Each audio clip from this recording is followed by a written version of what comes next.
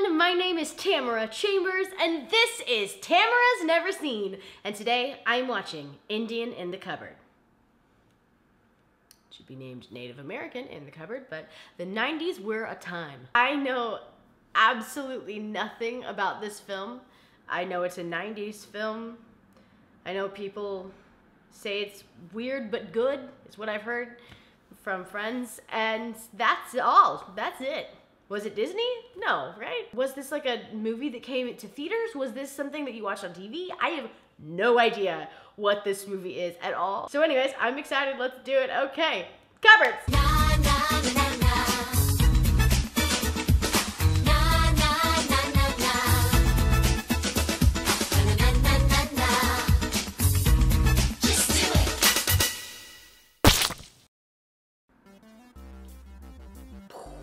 That was dark. Also, it's just like it's an Indian in a cupboard. I thought that maybe, I don't know, I thought there might be something else going on. It was literally just an Indian in a cupboard. Great. Again, Native American in a cupboard, but the 90s. I'm Native American, so I can say that. I can make that joke. I can make that observation. Basically, this story is just about this kid named Omri who gets a magic cupboard, the magic key, and can bring toys to life. And then it's him like very carefully taking care of this small little Native American. And it's so odd. This is like that rabbit movie that I watched, Watership Down. It's like that, where it's like, this is a kid's film? It's pretty dark. It's weirdly dark for a kid's film.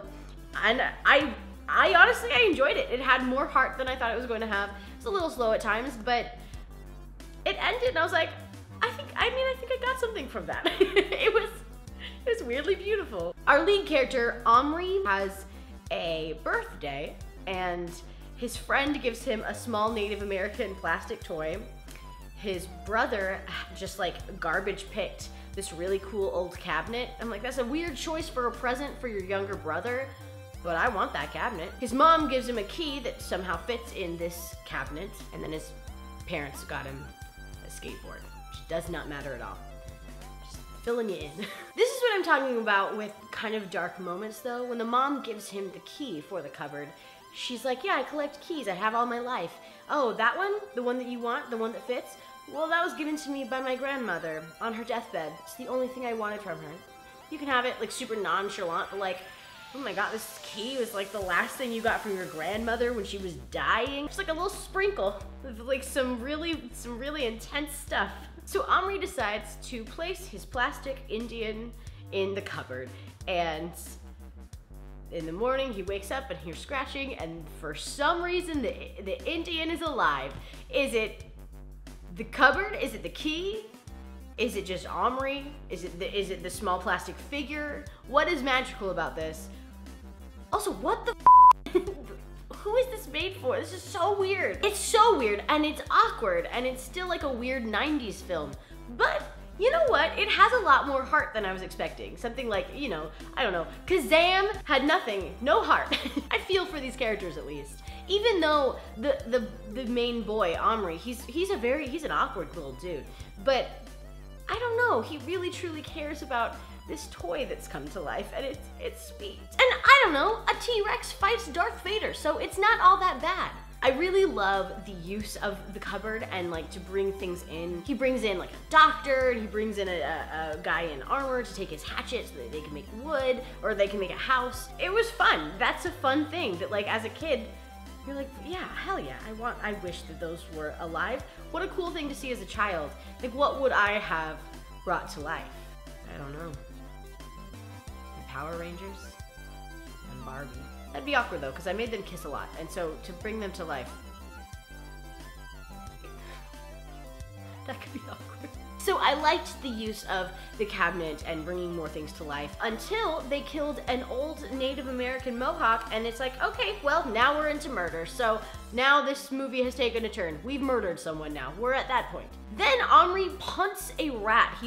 This rat is in this, like, one of those hamster wheel balls, and he punts it because he doesn't want him to get his friend, Little Bear.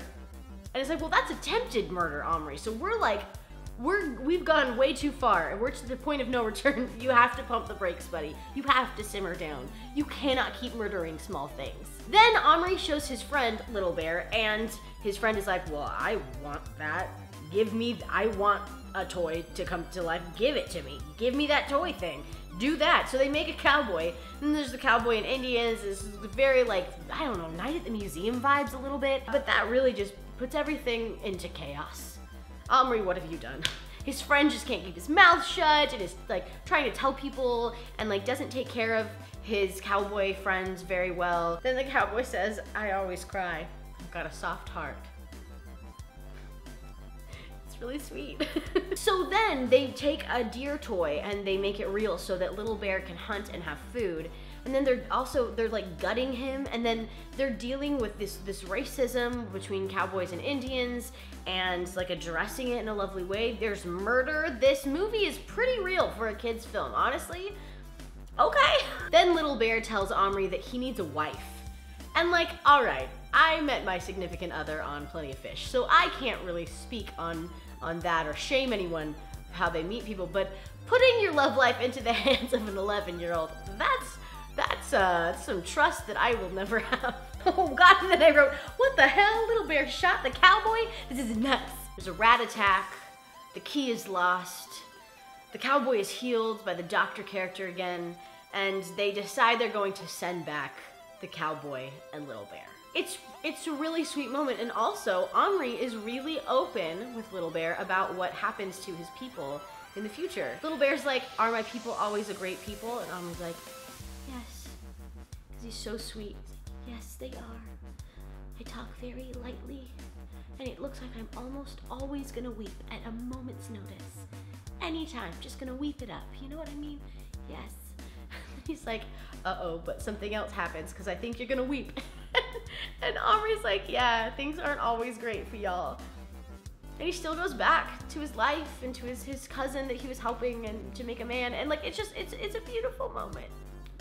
I'm gonna weep too, Omri. I wrote so weird, so much heart, a little awkward, very sweet, clumsy acting, lovely truth, not Disney. It's that weird off-brand dark Disney. I have had this on my list of things to watch since starting Tamara's Never Seen, and I put it up on Twitter for a poll and it didn't get that many responses, so I think this might just be more for me. I don't know how well this is gonna do, but honestly, I really enjoyed this. You will be interested enough to search out the book series, which is so much more magical. Oh, Jessica. I did not know that there was a book series. That's awesome, and I could so see this working so well in a YA series. Oh, it's so cool. Oh my God, one of my favorite childhood flicks. This was my Secondhand Lions, a movie that I watched a million times growing up for some reason. Okay, you'll probably have a been there, done that kind of reaction, but you'll find a cute story. It's directed by Yoda. No, really, Frank Oz directed it. Did not know that. The scene with Darth Vader and RoboCop is cool, though you might wonder why he doesn't explore more possibilities with the cupboard. Totally, I wish they would have put that way farther. There was a lot of very quiet, slow scenes, which made it drag a lot more than it needed to, I feel like, because everything else I really enjoyed, so that would have been fun. A lot of people are saying that it's boring. It does drag at points, but it has so much heart that I don't know, I thought it was weirdly nice and just wholesome, and I love watching a good wholesome flick. You know what I'm saying? You know what I mean? That's right, I'm wearing this because I wanted to say I love Hey Arnold for that fact. I love the wholesomeness of Hey Arnold, and even if, well, no, those were all just so beautiful and great. There weren't really boring ones, but you know, even if there's one where something crazy isn't happening, it's so cute and wholesome. It's like, yeah, I wanna watch that. I want that energy in my life. You know what I mean? So speaking of wholesome, next week I'm watching Street Fighter. Can't wait for that. Thank you so much for watching. I will see you guys next week. Bye.